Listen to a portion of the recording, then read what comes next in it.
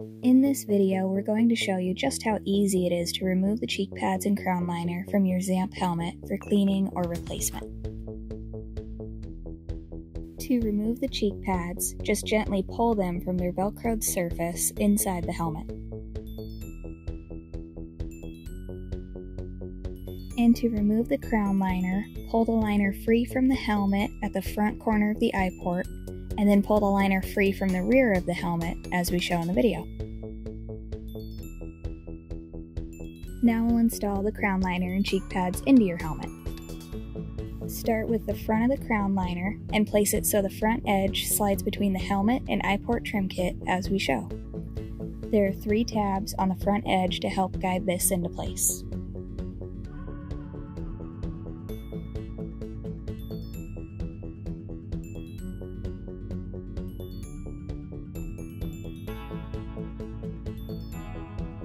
Then slide the back of the crown liner between the EPS foam and shell on the back side of the helmet, as we show in our video, until it's flush with the helmet.